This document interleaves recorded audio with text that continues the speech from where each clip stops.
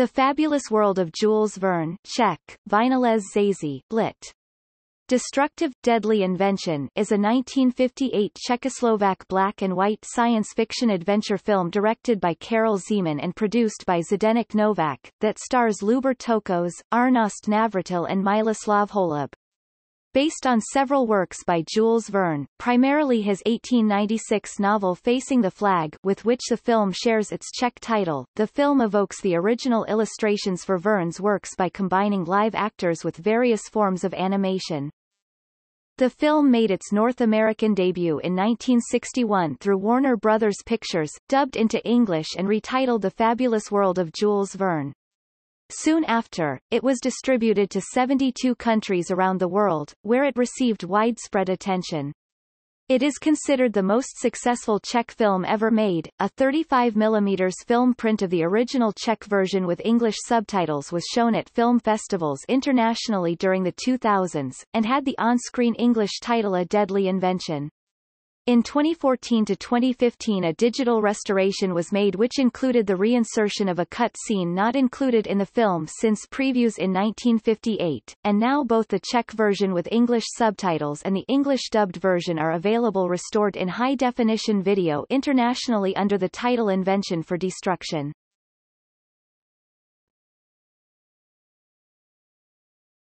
Topic. Plot. A gang of pirates kidnap a scientist and two others to get the secret of the scientist's futuristic weapon to aid them with their piracy.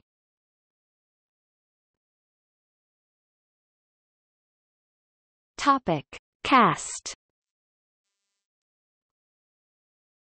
Lubor Tokos as Simon Hart, Arnost Navratil as Professor Rock, Miloslav Holub as Count Artigas, František Slager as Captain Spade, Václav Kieslink as Engineer Cirque, Jana Zatlukalova as Jana, Otto Simonik as Man in Train uncredited, Václav Tragel uncredited, František Černý uncredited. Topic. Production.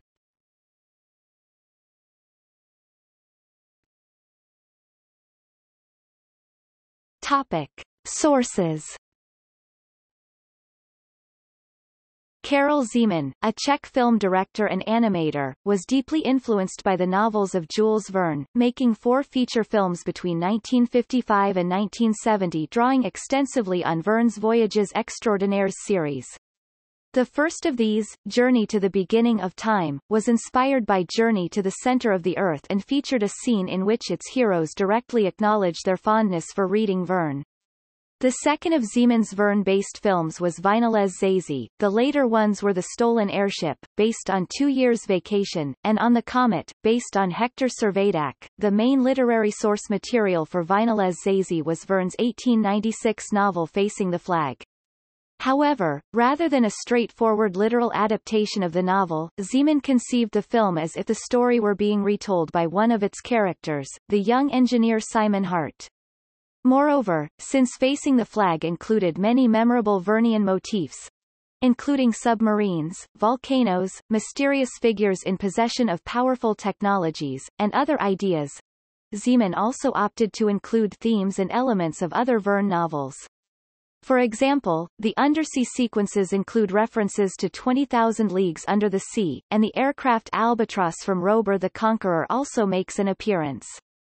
Another Verne novel, The Mysterious Island, may also have supplied some details. The film also pays tribute to the style of the pioneering early filmmaker Georges Méliès. Zeman likely saw Méliès's work at the Czech National Film Archive in Prague, where hand-colored prints were available of The Impossible Voyage 1904, The Witch 1906, and The Diabolic Tenant 1909. Zeman freely used details from Méliès's style as inspiration. For example, the piston-powered steam engine and submarine in Vynalez Zazy are creatively adapted variants of those in The Impossible Voyage. Other possible cinematic sources include Fritz Lang's 1927 film Metropolis, Sergei Eisenstein's 1925 film Battleship Potemkin, and possibly even Stuart Patton's 1916 version of 20,000 Leagues Under the Sea.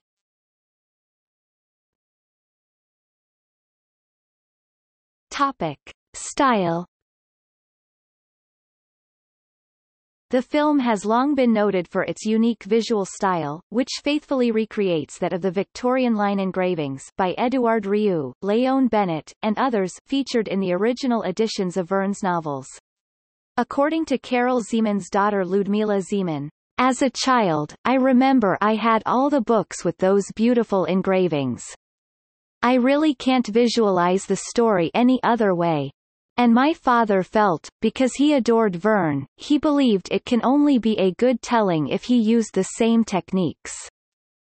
Karel Zeman, in explaining his process, elaborated on the same point. The magic of Verne's novels lies in what we would call the world of the romantically fantastic adventure spirit, a world directly associated with the totally specific which the original illustrators knew how to evoke in the mind of the reader. I came to the conclusion that my Verne film must come not only from the spirit of the literary work, but also from the characteristic style of the original illustrations and must maintain at least the impression of engravings. Much of this impression was created in camera, thanks to the production design for the film. Zeman's crew made and used hard rubber paint rollers to add engraving-like hatching to scenery and costumes. In a review of the film, Pauline Kael noted that, "There are more stripes, more patterns on the clothing, the decor, and on the image itself than a sane person can easily imagine."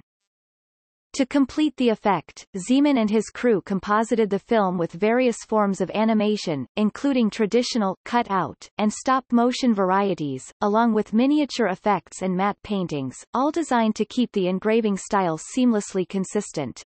Even stock footage clips—birds, sea waves, and other details—were adapted for the effect by printing the film with lined filters and matted in sky backgrounds. To match the visuals, Zeman directed his actors to move in a decorously stylized fashion, commenting, "My heroes were not allowed even to sneeze or scratch their heads, they had to adapt themselves completely to their unreal surroundings."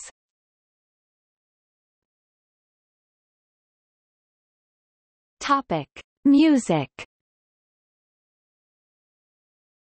The film's score was written by Zdeněk Liška, a highly regarded film composer known for his skill with musical characterizations and humor, as well as for his innovative use of electronic music techniques. In the mid-20th century, he was the foremost Czech composer of fantasy film scores. The score is written in an old-fashioned style complementing the quaintness of the visuals, and often redolent of the film's imaginary machinery. The main theme, reminiscent of a music box, is scored for harpsichord, accompanied by a chamber ensemble of string instruments and woodwinds. The love theme, apparently based on the song, Tit Willow, from the Gilbert and Sullivan comic opera The Mikado, is likewise played by woodwinds and a muted harpsichord. Liška's score also includes various shorter cues, such as a short pathos-filled theme for the sinking of the ship Amelie, keyboard strikes matching the attacks on the giant octopus, and a serene finale for string orchestra. The film's score remains one of Liška's most notable works.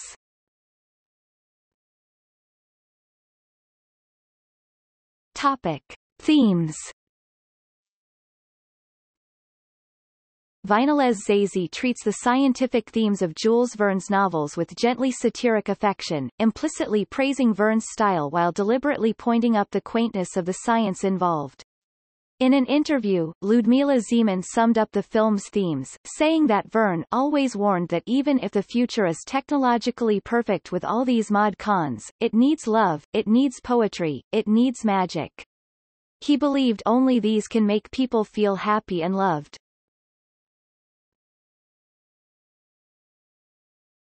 Topic. Release and reception. Vinylez Zazie premiered in Czechoslovakia on the 22nd of August 1958, and was featured at Expo 58 in Brussels, where it won the Grand Prix at the International Film Festival. Over the following year, the film also garnered a silver sombrero at the First International Film Festival in Guadalajara, a Czechoslovak Film Critics Award, a Crystal Star from the French Academy of Film, and other awards. In France, André Bazin praised the film in Cahiers du Cinéma, and Paul-Louis Thérard reviewed it warmly in Positif. The director Alain Resnais named it as one of the 10 best films of the year. In 2010, a publication of the Czech Ministry of Foreign Affairs estimated Vynalez Zazie as the most successful film in the history of Czech cinema. The film was brought to the United States in 1961 by the American entrepreneur Joseph E.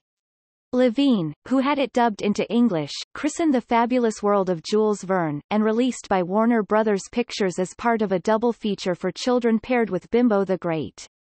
In this release, many of the cast and crew were billed with anglicized names, for example, Lubor Tokos, Arnost Navratil, and Miloslav Holub were credited as Louis Tok, Ernest Navarra, and Milo Hull, respectively.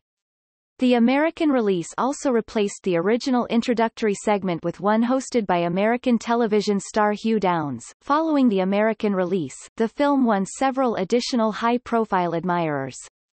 The New York Times critic Howard Thompson found it fresh, funny and highly imaginative, with a marvelous eyeful of trick effects. Pauline Kael was similarly glowing, calling the film a wonderful giddy science fantasy, and adding that Zeman sustains the Victorian tone, with its delight in the magic of science, that makes Verne seem so playfully archaic. Charles Stinson of the Los Angeles Times began a highly positive review for the film by saying, "The fabulous world of Jules Verne is precisely that. For once the title writers and the press agents have been found failing to exaggerate. They'd better watch it." Thanks to the American release, the film was nominated for the Hugo Award for Best Dramatic Presentation in 1962. However, the film was not a box office success in America, where the well-established Hollywood science fiction film tradition had led audiences to expect heightened realism rather than Zeman's deliberately stylized approach. Bill Warren, in a 1982 Encyclopedia of 1950s Science Fiction Films, wrote that Vynalez Zazie was the best film covered in this book, as well as the best movie ever adapted from a work by Verne. In 2010, a commentator for Experimental Conversations said that the film must stand alongside The Cabinet of Dr. Caligari as one of the great visual and stylistic triumphs of the cinematic medium, and that Zeman's process really does need to be seen to be believed. In 2011, the science fiction writer John C. Wright identified Vynalez Zazie as the first steampunk work and Zeman as the inventor of that genre, commenting that if the film is not the steam-powered holy grail of steampunkishness, it surely ought to be. The film was screened by the Museum of Modern Art in December 2012 as part of the exhibition An Odorist History of Film. MoMA's film curator Charles Silver called the film a bubbling over, of unprecedented imagination, with an undeniably poetic fairy tale quality. It was screened again in New York City in August 2014 by the Film Society of Lincoln Center, as part of the series Strange Lands, International Sci-Fi.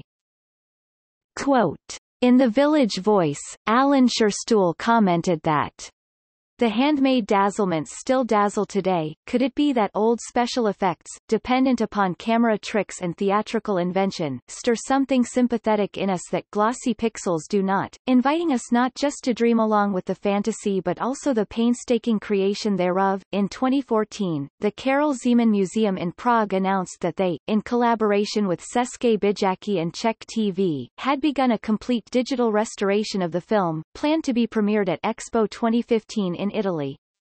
This restored version was released on DVD and, for the first time for the film, on Blu-ray disc in 2015 in the Czech Republic by Bonton Film and in 2018 in the United Kingdom by Second Run, both with the English title Invention for Destruction. Both releases include both the Czech version of the film with English subtitles and the English-dubbed version and are region-free, but they have different supplementary features.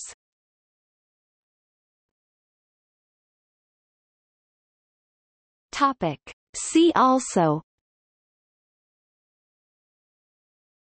HMS Sword.